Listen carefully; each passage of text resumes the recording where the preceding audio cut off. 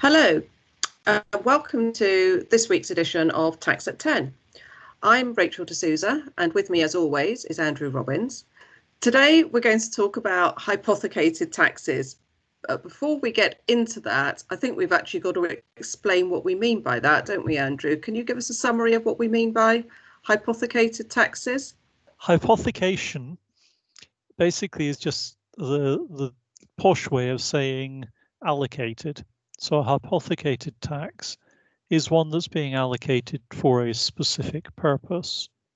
National insurance was hypothecated. It was introduced as a tax in the 1940s, designed specifically to pay for work-related benefits such as pensions and unemployment payments. More recently, weirdly, landfill tax is a hypothecated tax. So it's just one I knew about. Well, there you are, you see. When it comes to pieces of useless information, I am a world leader. So the idea behind a hypothecated tax basically is you raise a specific sum of money for a specific purpose. So Rachel, why do you want to talk about hypothecated taxes today? Well, it came to my mind partly because there's been a new proposal that social care should be paid for in the future by a specific levy on the people who are over the age of 40. And of course, that would be a very good example of a modern hypothecated tax. So the idea being that there is an additional tax charge, which if I've understood correctly, there's a suggestion that ultimately it might need to be as high as 4% tax charge on the general public, applying to anybody who's over 40 to provide enough additional money to the government to properly fund social care for the whatever age you decide it draws in from. That is the broad idea, although my understanding was also that because of the extreme cost of social care, in order to fund it properly, there would probably need to be some further help from the general taxation pots. But anyway, it is very much, as you say, it's designed to be paid by the people who are closer to the age of having to make use of that type of a governmental service. So if we say that we kind of understand what it is, perhaps we should look about whether we think it's a good thing or a bad thing. I guess it's certainly an easier sell in some ways, isn't it?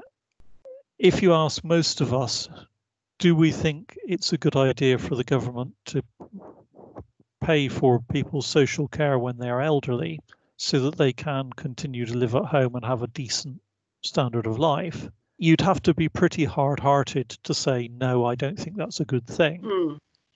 The problem, of course, has always been paying for it. So it seems a fairly natural progression to go from, it's one of those public survey things where you lead people down the road. If you start by saying, do you think social care is a good thing? Do you agree the government should spend more money on it? It's then quite difficult to say, do you agree that your taxes should be raised in order to pay for that? You can't really turn around and say, I think it's a good thing, I think we should pay for it, but I don't think I should be the one paying. So hypothecation... So it's the NIMBY argument. So not in my backyard type thing. Yeah.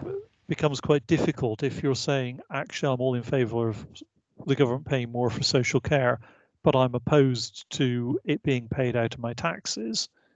You become a bit hypocritical.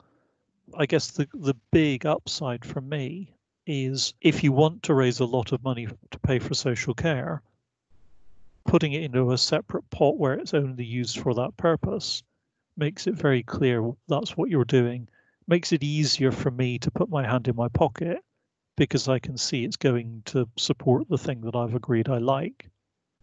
And presumably it makes it easier for the politicians to sell the idea to the general public.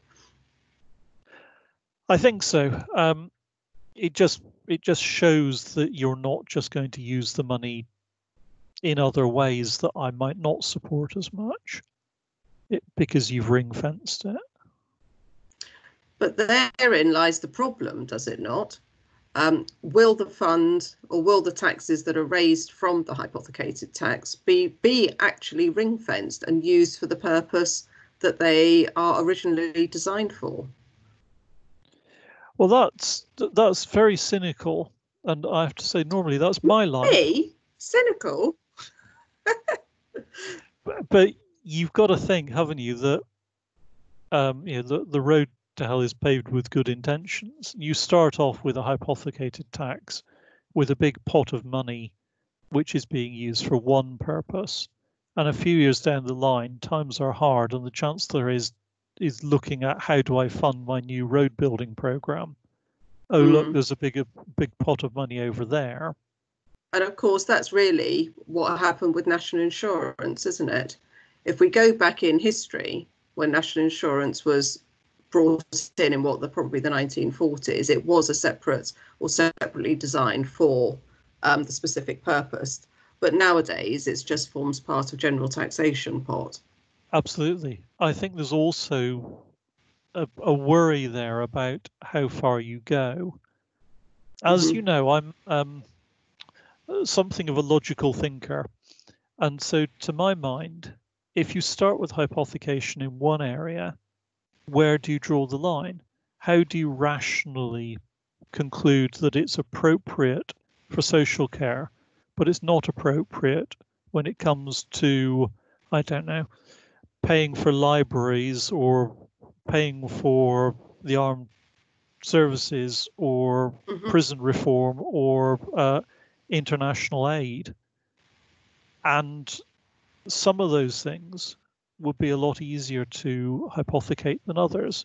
I don't have children. Does that mean I'm less likely to be willing to pay money towards education?